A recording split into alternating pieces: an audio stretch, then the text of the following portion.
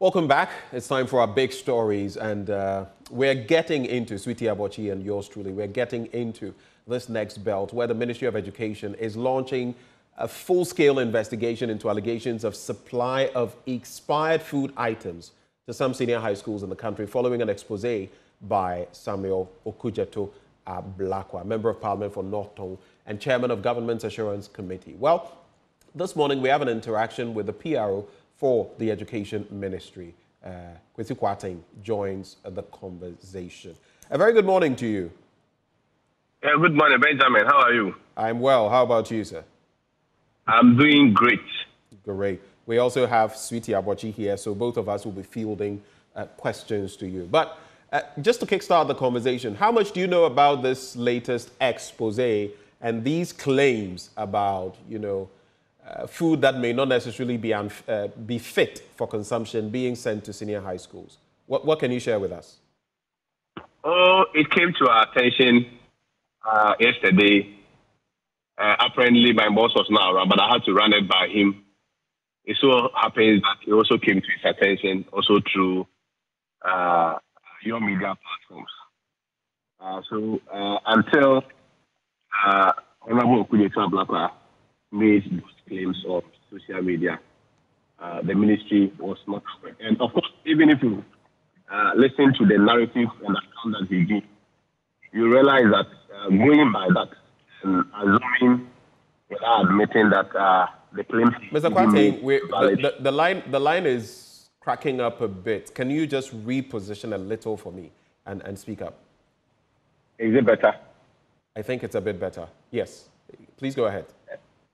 I'm saying that even if you listen to the narrative or account of Mr. Blakwa, you can clearly know that, assuming without admitting that the allegations he raised were valid, it was obviously done at the blind side of the ministry. So it came to our attention just yesterday. And remember, in terms of even food supply and distribution, the Ministry of Education has no such mandate or responsibility. It's the responsibility of buffer stock. They deal with our suppliers and later bring invoices to the ministry. We verify those invoices, and then the ministry makes payments through the same buffer stock. So we were not in the know until yesterday when the matter came up. But of course, when it came up, the minister has given some directives, which include investigating him and also making sure that we get to the bottom of this matter. Okay, that's interesting. My little bit to you before Sweetie Abochi comes in, though. You say the ministry is not doesn't have direct oversight, and I agree with you. That is the situation. Buffer stock does. But once it is under education, you have an overarching oversight, even as far as buffer stock is concerned, to ensure that they are doing the right thing. I remember the time where there were claims on, buffer stock about non-payment and all of that. Eventually, you had to wade in as an education ministry. And if there is any harm to any student related to such an incident, you know that people will say education ministry. So in the end, it filters back to you. How much responsibility can we expect you moving forward to take on a matter like this specific matter? Yes, ultimately, it rests on the Ministry of Education. Are you able to hear me? Yes, I can hear you, sir. Yeah, ultimately, the backstop does with the Ministry of Education. But I think the fact of this narrative should also be put in a right or proper context. If you are a supplier and you are asked to supply, let's say, 8 bags of rice to schools, and you present the items as wholesome, and to the contrary, it is not as such. Objectively, which system is there for anybody to be able to detect that? If you, for instance, go to the shop, Malcolm, and buy rice, and expiry date, everything shows that the rice is wholesome.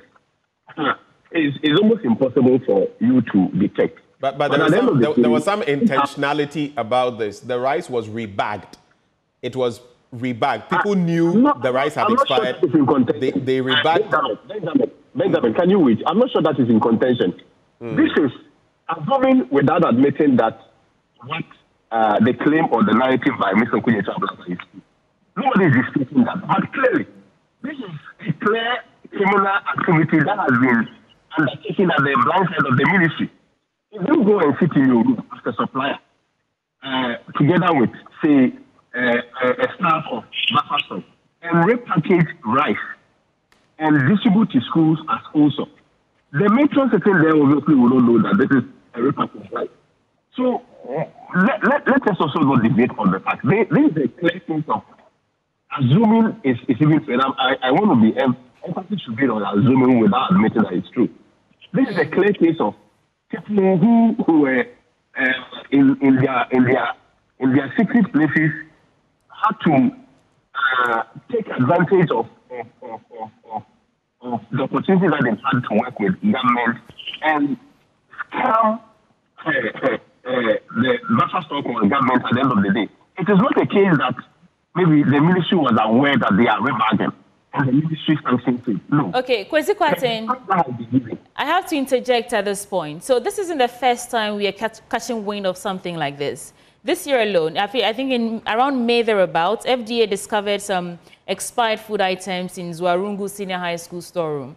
As far back as 2018, there was a similar incident in some Brong-Ahafo schools who expressed the same concern about expired products from suppliers. What measures have you put in place as a ministry to ensure that this doesn't become an expose before you jump on it to fix the problem, but you're actually checking that the food that you're feeding our students in senior high schools are not expired? What measures do you have in place to check these incidents from happening? I will want to understand, first of all, even the import of this question, particularly the reference that you brought. Because if there are no measures, how will, even in the first place, FDA or agencies responsible for detecting sin even find out that wholesome foods exist for us to even... Well, if you're checking, then issues like these will not come to light for us to be launching investigations and trying to backtrack and where did it go wrong and all that. So the question is, what are you doing to ensure it doesn't even happen again? You called me for an interview. Ask a question one at a time and let me give a response to it. Go ahead. I don't think there's any right for us, there's any good for it to appear that we are bouncing on. At the end of the day, for who? The facts are there. The facts, what Honorable Kunyecha said was, has been read to all of us. Unless, of course, you are saying these facts have been verified and they are true. I had an option of addressing this. My option would have been... I do want to hear you, so please reposition and try again. You're breaking up a bit. Okay. I'm driving, that's why. Are you able to hear me now? Yes, but if you could park, it would be good for us to hear you. Kwesi, we want you to be safe, so please... So maybe we may have to. Either adjust or maybe... No, we can't hear you. All right. We'll have to reconnect. Maybe make it very short because we also don't want to compromise. Kwesi, can you hear me? I can hear you, but are you able to hear me? We can hear you. Go ahead with that, and then we'll wrap shortly with just concluding thoughts because we don't want you, on the move. I'm saying that as of now, these are allegations that have been leveled by the government. We do not want to dispute it without even providing any basis. As of now, we've gotten in touch with Bafasol to provide a response to it. But let me say emphatically that the ministry does not countenance on this, and at no point has the ministry accepted. This clearly, assuming it's true, was done at the blind side of the ministry, and it marks an element of criminality.